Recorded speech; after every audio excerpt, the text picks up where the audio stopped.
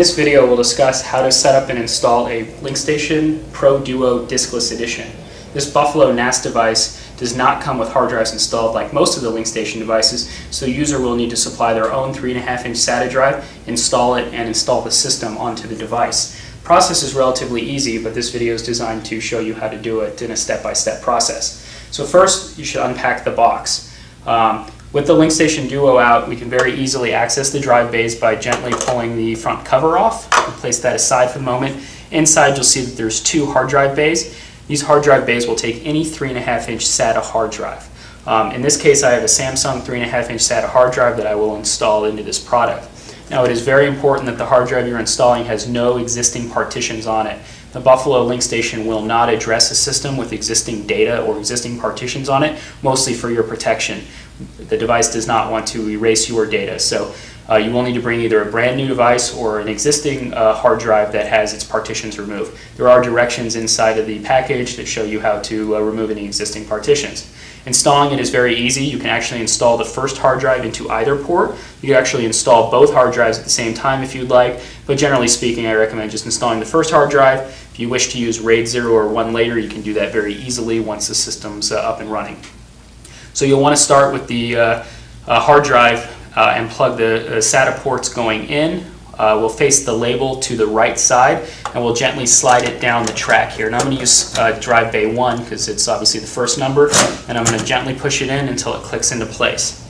Now if you do want to remove it later, that's relatively easy as well. You can just push down on this plastic clamp here and then gently pull with your finger on that tab, and it will pop out, and then you can slide it out.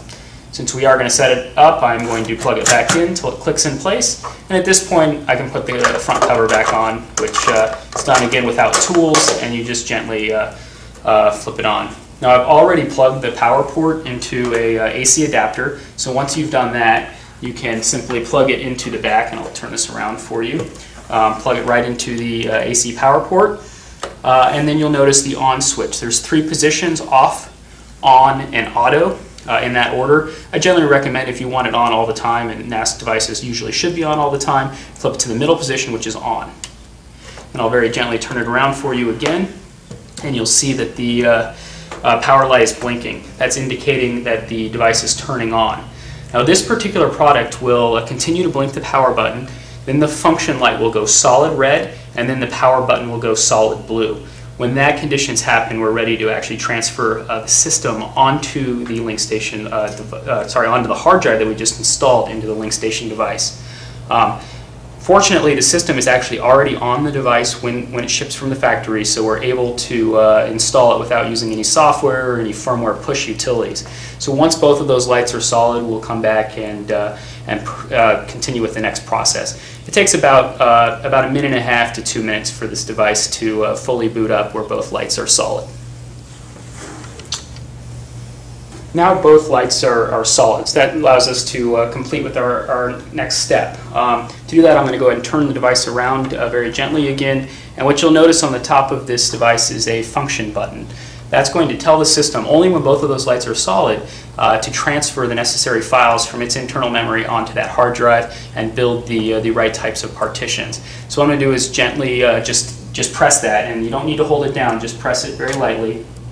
And as I turn this back around, you'll notice that the function light is blinking red.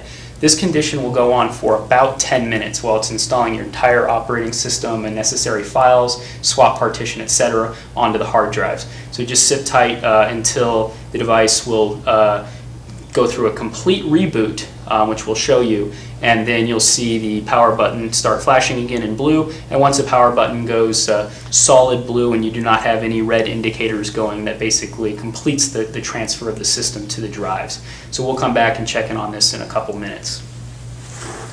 The system is still working and installing the partitions. You may see the other activity lights flashing various different colors, but do wait through a few more minutes until the reboot has completed.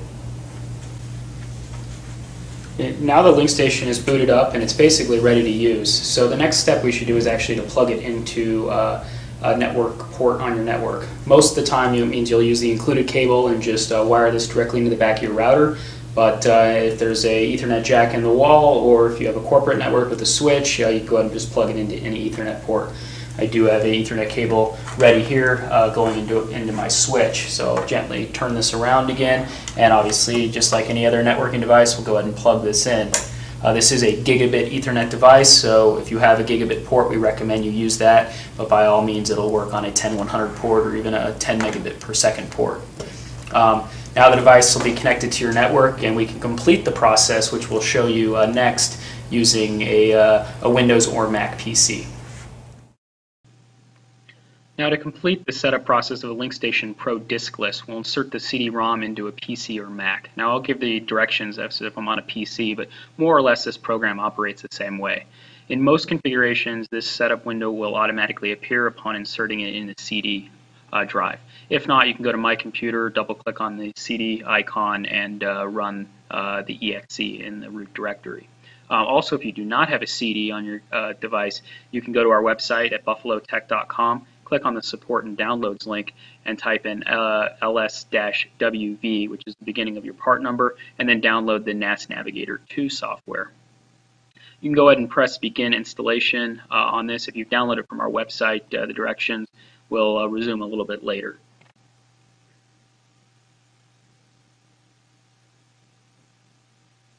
Now this will install our NAS Navigator 2 software onto your device, which will take a couple minutes depending on the speed of your CD-ROM and other conditions.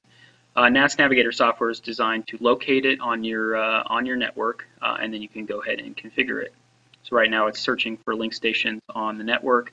Now there's a bunch of different link stations on this network, but you will likely only see one, and in this case they have default names, LS-WVL, and then digits from the end of the MAC address.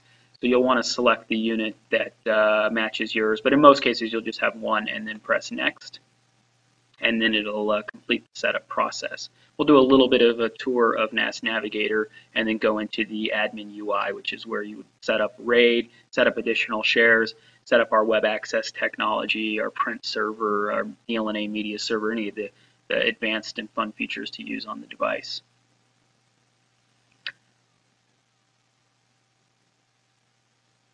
Now, the next process will allow you to map a network drive.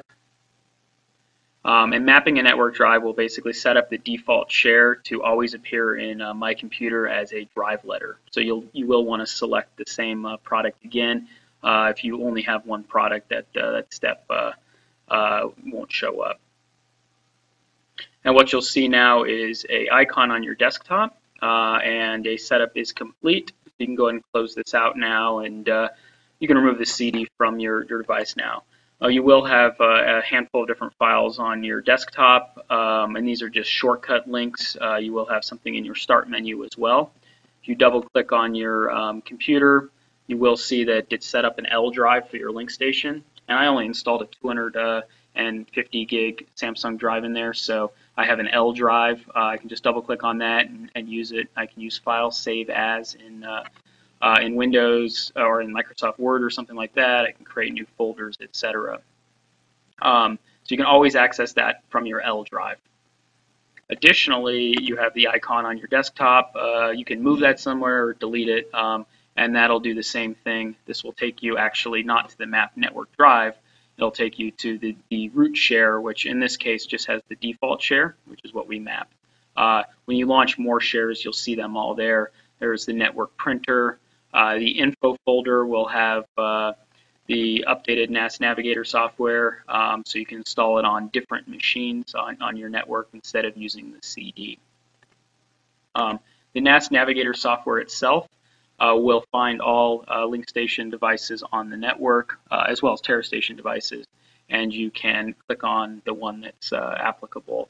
I have a lot of different products on this network, so please disregard that, but you will have your one come up, and from here you can open the shares, map a more remote default share, disconnect the map, create a new shortcut. You can also change the IP address, but the girth of the settings are in this web settings area, so you'll want to click that, and it's going to go and open a browser for you to log in to your device. You can see the IP address of the device here, and generally speaking, you'll do all of your configuration in this web UI. The default login will be admin, all lowercase, and the password will be password, all lowercase. Upon logging in, we'll give a quick tour of this, but there is much more detailed instructions online as well as other YouTube videos. But this device here is running the latest firmware, which is 1.60. If you are running a earlier version, you may be informed by the device that a firmware update is available. There may also be a solid yellow info light present on the front of your device. That just means a new firmware is available. You can update from within the UI or download the updates from our website and run them from a Mac or a PC. Here's where your shares are set up. So if you create additional shares, they will appear as additional shares here. You can create access restrictions, so only certain users can use them. If you go to the System tab, this is where most of the default settings are. You can rename your device here. Instead of having a generic name like this, you can personalize it with your name or just call it LinkStation or something that's easier.